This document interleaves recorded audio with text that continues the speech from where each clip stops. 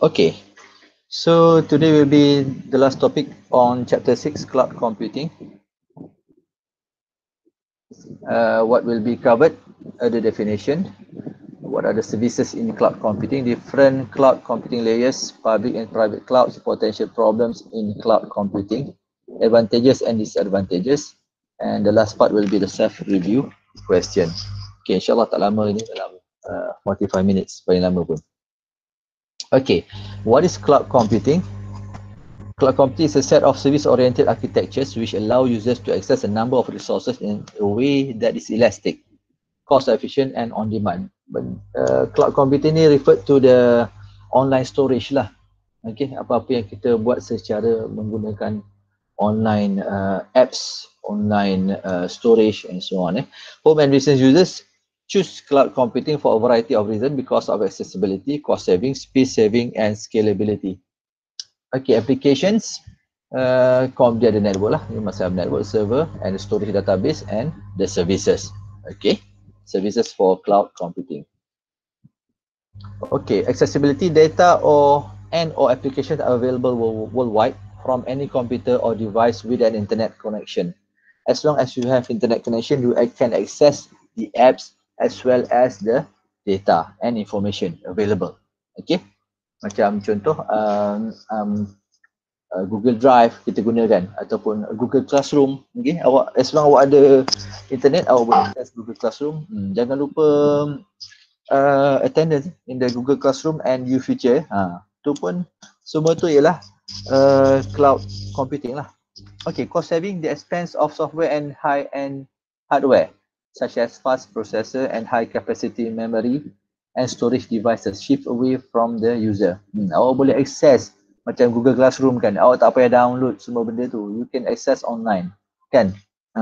All the information, lepas tu lecture saya dalam bentuk YouTube, awak tak perlu download, awak boleh streaming kan, tengok sekali sampai habis dan benda tu tak melibatkan processor awak. Okay, awak hanya perlu ada minimum processor requirement and minimum storage untuk memory untuk RAM, untuk boleh run for that particular software or file. Okay, space saving, floor space required for servers, storage devices and other hardware shift away from the user. Awak tak simpan dalam handphone awak, awak tak simpan dalam laptop awak, tak simpan dalam komputer awak. Awak simpan di mana? Di cloud storage. Okay, so jimat di situlah. And then provides the flexibility to increase or decrease computing requirement as needed. Apa yang awak nak tambah? Awak nak tambah apa lagi? Nak extend ke mana? Okay, all the file, all the software, okay, all the resources that you need or you want. Okay, saya off sekejap ya, ganggu. Okay. This is cloud computing service model, SaaS, PaaS, IaaS. SaaS, software as a service. PaaS, platform as a service. IaaS, infrastructure as a service. Okay. SaaS untuk apa? Business, user or consumer. PaaS, technical IT community. IaaS pun untuk technical IT community. Okay, contoh business process, email, industry application, CRM, EPR, human resource. Kita ada Sage CRM, Oracle and so on. Untuk PaaS, middleware, web 2.0, sekarang dah ada web 3.0. Application runtime, bukan PKP je 3.0. Web pun dah ada 3.0. Development tools, database, Java runtime. This is the example Google tool, Google App Engine. Okay, we have Engine Yard, Computing Wire, Cloud Computing Wire. Okay, for IaaS, service, networking, storage, data center fabric, load balancer and firewalls. This is the example Hewlett Packard, Microsoft semua ni lah yang menjadikan server. Okay, including Google actually. Okay, cloud computing services, consumers and organizations relies on cloud computing services to manage IT infrastructure as a service, provide applications, software as a service, access online data as a service, and create, test and deploy applications using web-based development tools, platform as a service. Okay, infrastructure. It uses software to emulate hardware capabilities, enabling companies to scale or adjust up or down storage, processing power, or bandwidth as needed. Retailer may need to increase these capabilities to accommodate the additional traffic to their websites during busy holiday shopping season and reduce this setting when the season is over. Okay, semalam berlaku satu benda yang berkaitan dengan infrastructure. Apa dia? Semalam orang sibuk nak daftar apa nama itu? Vaksin. Vaksin. What happened? Sebab bila dia buat macam tu, million of people using the same infrastructure, apa jadi? Dia akan hang lah. Macam highway kan, bila dah banyak kereta, bila balik raya dulu-dululah. Sekarang ni tak boleh balik raya kan. Kalau nak balik raya, siapa yang balik kampung jauh-jauh kan, hari raya je mesti jam, highway jam. Biasa balik sejam, kita jadi 2-3 jam. Kenapa? Sama juga macam ni ya. Infrastructure. Bila buat macam tu, dia akan jam lah. Because of dia tak dapat nak expand the bandwidth. Okay? Sebab benda dia berlaku sekali-sekala kan. Biasa orang guna dalam 1,000-2,000 orang, tiba-tiba orang yang guna 2 juta orang. Then that's what happened yesterday. Okay? So there are two instances of IaaS, in storage as a service and desktop as a service. Yang tu berkaitan dengan infrastructure lah. Okay, what is storage as a service and desktop as a service? Okay, the first one, storage as a service is a cloud storage providers offer file management services such as storing files online, system backup and archiving earlier version of files. Okay, kita nak buat backup biasanya untuk storage as a service. It is useful to tablet and smartphone user because enable them to access their file from all on their devices. Okay, macam Google Classroom tu is cloud storage lah tu. Maksudnya awak simpan dalam Google Classroom, bila nak tengok dia nak boleh tengok. Okay, awak nak buat latihan, then you go to the Google Form yang saya buat tu kan. Okay, desktop as a service or virtual desktop. Some companies specify the application security settings and computing resources available to employees on their desktop computers. These images or configuration provide a common desktop work environment available to employees across an entire organization. This is because the desktop and its application appear to be installed on the user's own computer. Okay, yang ni dia lebih kepada menggunakan online apps. Okay, software. It describes a computing environment where an internet server hosts and deploys application. For example, editing document or photos, sending email messages, and managing finances. A pioneering provider of SaaS application for companies is Salesforce, which offers customer relationship management software, okay, ataupun CRM software. Salesforce users subscribe to modules to handle tasks such as sales and marketing campaigns and customer services. Okay, for platform, application developers need to maintain computers running specific hardware, operating system, and development tools, databases, and other software.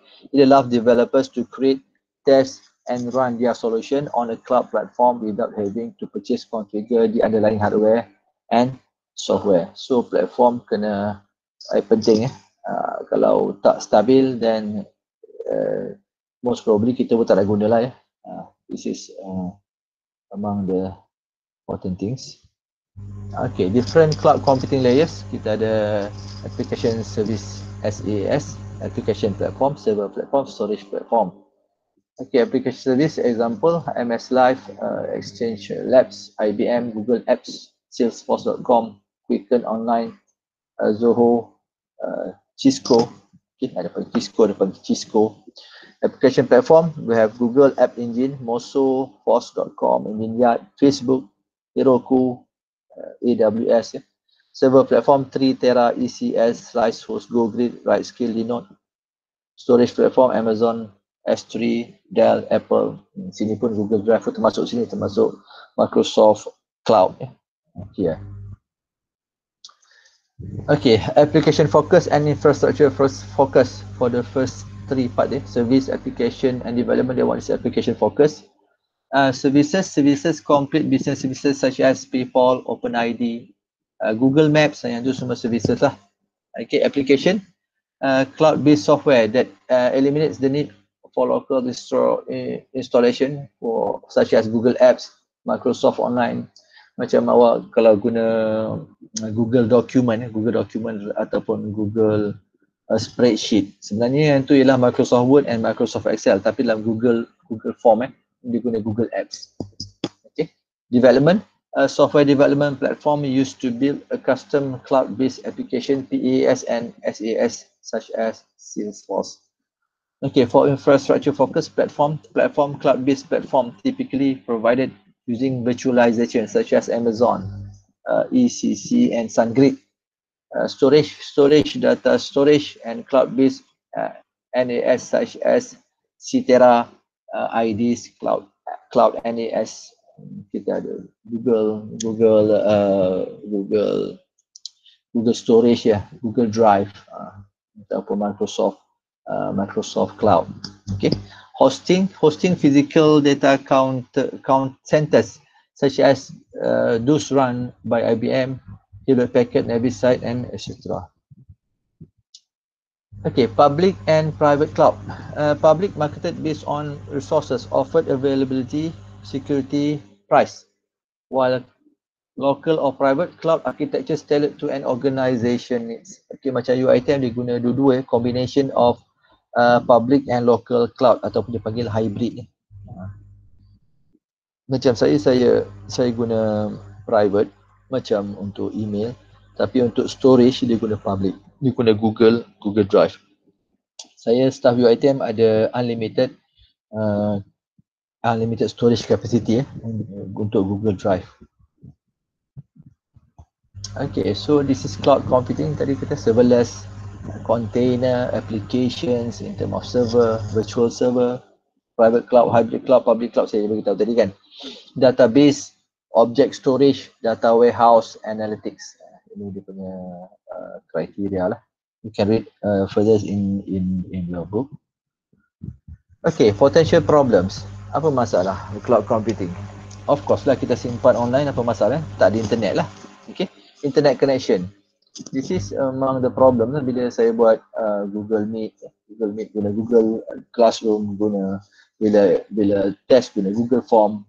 Masalah internet. Bila hujan lebat, especially bila awak guna apa dia panggil, awak guna handphone awak tak guna Wi-Fi ataupun macam Unify ataupun Streamix Maksudnya awak gunakan mobile devices. Dia sangat-sangat tidak stabil bila hujan so internet connection is one of the problem, completely dependent on network, especially when you are using mobile internet. Okay, cloud site failure, back-end server network failure may result in inaccessible data. Ada sekali tu berlaku gempa bumi di Taiwan. Gempa bumi di Taiwan menyebabkan one of the core sebab internet dia ada banyak cara lah. Dia guna apa namanya satellite, dia guna kabel. Tapi untuk main kabel dia di bawah laut bila gempa bumi, kabel tu putus. Okay, main kabel putus menyebabkan tak boleh nak dapatkan data daripada Google. Google bermasalah masa tu. Tahun bila I think last 2 years. Sebelum COVID-19, sebelum pandemik COVID-19 pernah berlaku gempa bumi di Taiwan menyebabkan tak dapat akses lebih kurang beberapa jam jugalah. Jadi isu siapa yang guna cloud computing bermasalah, tak boleh nak akses data, tak boleh nak kerja tak dapat nak guna software online dan sebagainya.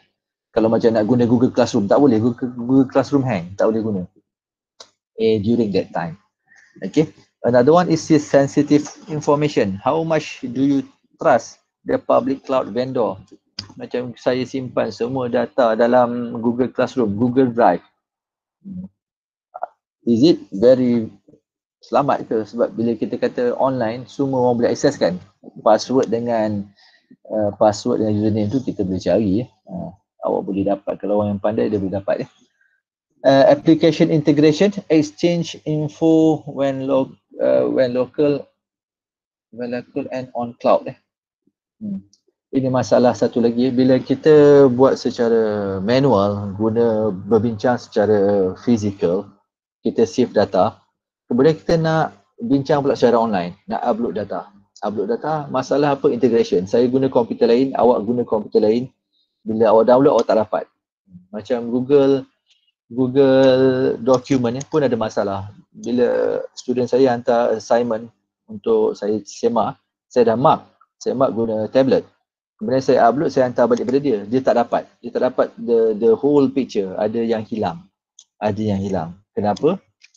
Because of application integration. Dia tak dapat integrate. Itu pada masalah. Kadang-kadang platform macam kita, macam saya sekarang guna Microsoft Windows untuk saya punya presentation ni. Bila saya upload, awak guna Android, dah different platform kan. Integration. Boleh tak dia nak integrate? Okay. Advantages and disadvantages of cloud computing.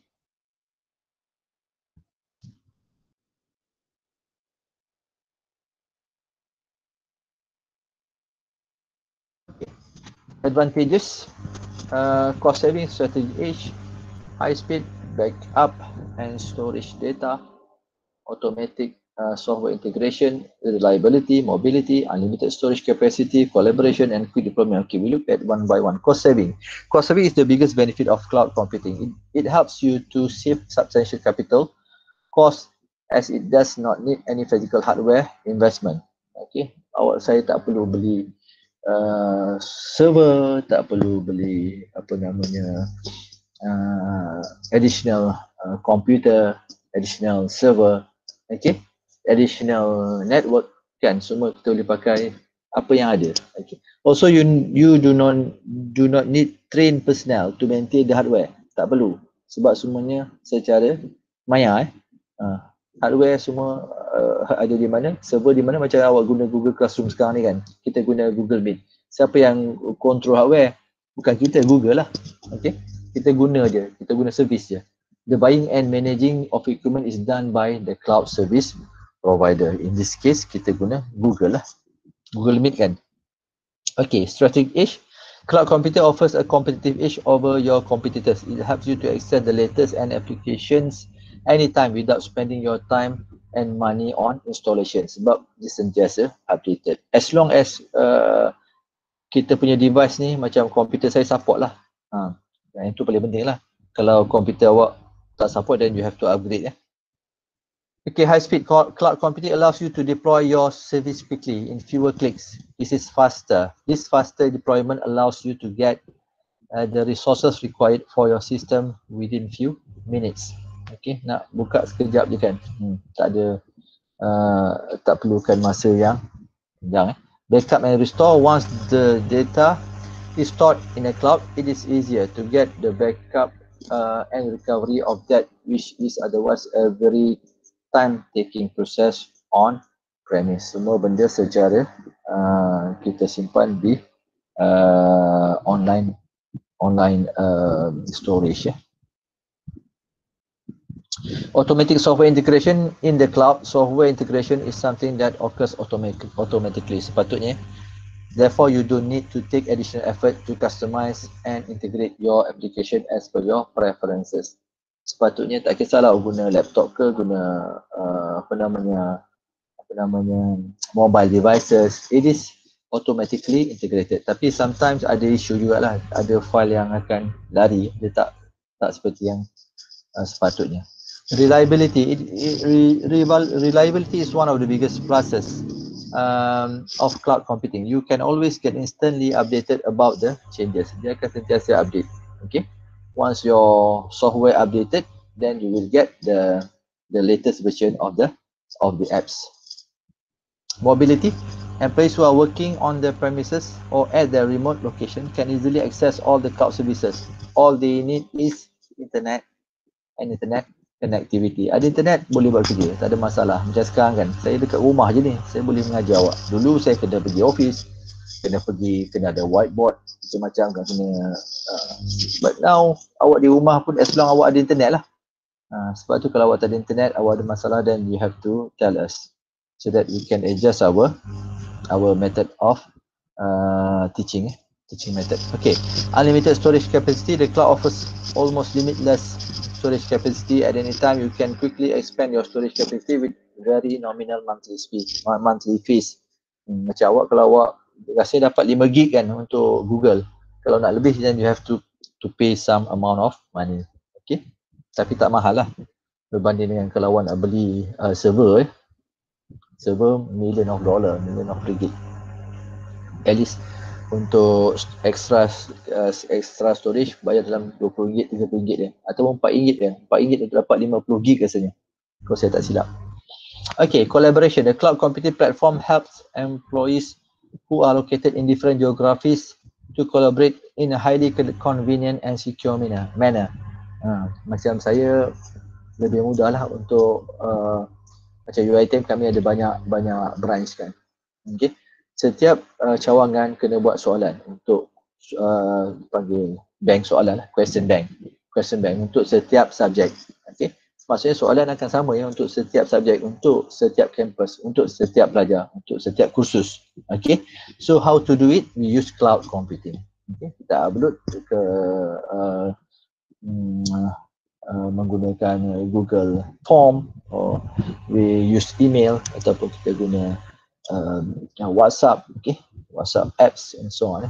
Semua tu cloud computing in terms of collaboration. Okay, quick deployment. Cloud computing give you the advantage of rapid deployment. So when you decide to use the cloud, your entire system can be fully functional in very few minutes. Although the amount of time taken depends on what kind of technologies used in your business. Basically, dia lebih cepat lah. Okay, quick deployment.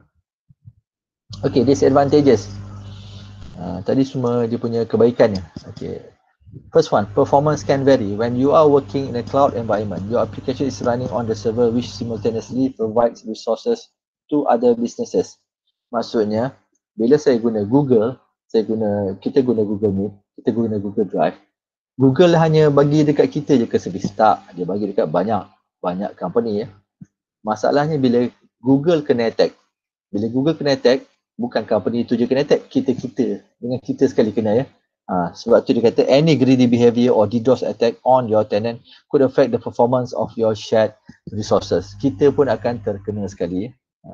Bila orang attack Google Meet, bukan company yang guna tu je kena, kita dengan kita sekali kena ya. Itu maksudnya the performance kan vary.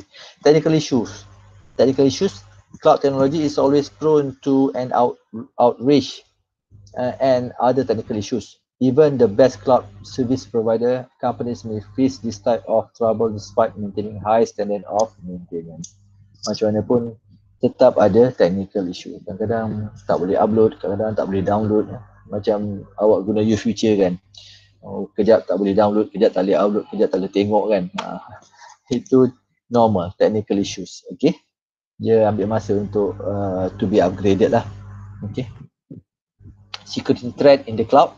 Another drawback while working with cloud computing services is security risk. Before adopting cloud technology, you should be well aware of the fact that you will be sharing all your company's sensitive information to a third-party cloud computing service provider. Bila saya guna Google Drive, bila saya guna Google Form, bila saya guna Google Meet sekarang ni kan, maksudnya akan ada orang ketiga yang akan curi-curi tengok, curi-curi data. Itu akan ada. Untuk apa tak tahulah, wallahualam. Okay, tapi akan ada yang akan guna. So hackers might access this information kalau dia nak lah. Okay, macam saya mengajar tak ada lah kod, tapi kalau untuk bila kita berbincang satu projek, okay, yang melibatkan million of ringgit for example, then it will attract hackers to hack those information. Okay, downtime should also be considered while working with cloud computing. That because your cloud provider may face power loss, low internet connectivity, service maintenance, and macam kalau guna mobile devices kan, mobile internet, ada masanya dia akan ada downtime. Celcom bermasalah, satu Malaysia awak akan bermasalah, siapa yang guna Celcom. Itu maksud saya. Macam Unify, last 2 weeks ada masalah Unify jadi perlahan. Jadi tak boleh nak buat Google Meet. For example, this is call downtime. Internet connectivity, good internet connectivity is a must in a cloud computing. You cannot access cloud without an internet connection. Moreover, you don't have any other way to get your data from the cloud. Tak ada internet, tak boleh buat apa. Ini masalah dia lah. Kena ada internet. Macam mana pun kena cari internet. Kalau tempat tu tak ada internet, maka cloud computing pun habislah. Okay, and another one is lower bandwidth. Ini pun masalah juga. Many cloud storage service providers limit bandwidth usage of their users. So in case if your organization surpasses the given allowance, the additional charges could be significantly costly. Okay, macam awak lah kalau guna internet, awak top up 2 gig. Bila awak guna Google Meet ni, 2 gig dah habis. Dia akan automatic putus lah ataupun dia akan slow. Dia akan dapat low quality kan. Lack of support, cloud computing companies may fail to provide proper support to the customers. Sebab dia online kan. And for moreover, we have time difference kan, time differences. Kita panggil apa, time frame differences. Macam kita di Malaysia, Google base kat mana, US kan. Kalau kita ada problem sekarang ni, agak-agak dia boleh respond on the spot ke? Most probably not. Okay, unless kalau dia ada Google Malaysia lah, tu boleh lah. Moreover, they want their user to depend on FAQs or online help, which can be tedious job for non-technical person. Macam kalau awak biasa guna Google, Lazada ataupun apa tu, Shopee. Kalau tak ada masalah, okey, awak beli dapat barang, okey. Macam saya dah kena 2 kali beli barang dapat lain.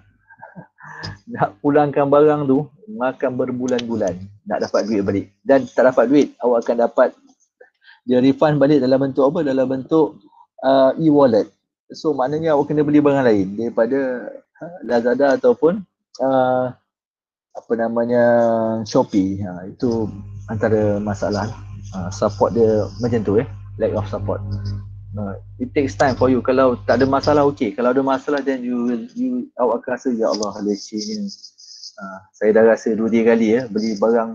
Semenjak PKP ni banyak beli barang online, banyak kali saya dapat barang yang salah sebab supplier yang tak bertanggungjawab. Sekali itu daripada Indonesia. Kalau awak beli barang daripada Indonesia, berhati-hati. Sebabnya dia nak pulangkan barang sangat-sangat susah. Sudahnya saya dapat apa? Barang tu saya dapat salah saiz. Saya beli seluar. Sepatutnya XL. Tapi saya dapat L. Ukuran salah. Patutnya XL tapi dia bagi saya L. Dekat tag tulis XL. Sir, saya nak cakap buku teks beli daripada Endon tu tak nice lah quality dia. Dalam dia macam photostate. Berapa ringgit? 50 kan mahal. Astagfirullahalazim. Awak beli dekat Google ke? Dekat Lazada? Shopee. Yang bagi tu. Sebab saya tak beli Saya bagi ke? Tapi itulah seller tu lah yang salah. Awak tak komplain? Itu antara masalahnya lah. Maksudnya dia tipu Awak patut awak komplain dekat situ balik. Komplain balik. So macam ada photostate je buku tu. Ya Allah. Apa namanya, muka depannya photostate juga? Tak, dia muka memang depan dia cantik. Muka depan dia muka depan. Lepas tu sampai kat dalam ni macam ink dah nak habis Ya Allah, patutnya komplain lah. Aduh, sepatutnya itu antara kelemahan lah bila kita buat benda-benda online macam ni Kalau dulu, kelas face to face, saya akan ambil daripada supplier yang memang supplier kami lah. Harga dia sama sebenarnya. Tapi cumanya dia akan lambat sikit. Itu masalah dia. Okay? Bila awak beli online, awak akan dapat cepat. Tapi sebenarnya itulah. Sebenarnya dia pergi kedai photostate juga hanya Awak boleh pergi Indonesia, sure sir. Nanti saya bagi sir. Okay, sorry for that. Saya pun tak dapat nak tolong bahagian tu. Tak apa. Lain kali insyaAllah saya akan cuba bagi tahu dekat ni lah komiti member AIS160 ni kata link tu tak bagus lah. Okay. Saya pun dah kena ya banyak benda ya. Bukan beli buku lah. Saya benda lain lah. So especially macam awak cakap tadi lah, kalau dengan Indonesia, be careful. Untuk terms and condition untuk pulangkan barang sangat-sangat susah. Kalau nak beli barang online sebaiknya daripada Malaysia lah. Kalau China pun masih okey. Indonesia dia masalah. Saya dah kena ya, bermasalah. Sudahnya apa jadi pada saya tadi? Dia pulangkan separuh harga. Dia pulang balik separuh harga. Harga barang tu RM80, dia pulang balik 35, tak sampai pun. 35 rasanya. Jadi seluar tu saya kena jual sendiri. Saya kena pula cari pula orang lain siapa yang nak beli. Nasib baiklah dapat kan. At the end saya dapat balik duit saya lah. Tapi satu kerja lah pula kan. Okay. So that's it for today. Habis dah. Itu je. Yang ni self review question, ada soalan dan ada jawapan lah. You can read on your own ya. Awak boleh try lah. For this one. Okay. Self review kan. Dan ada jawapan dekat ya. Okay. Dia bagi tahu which slide. Do you have any question? So we have finished with chapter 1 until chapter 6. Sebenarnya buku tu pun tak semua tahu. Yang saya buat chapter 1, chapter 6 ni ikut saya punya apa dipanggil?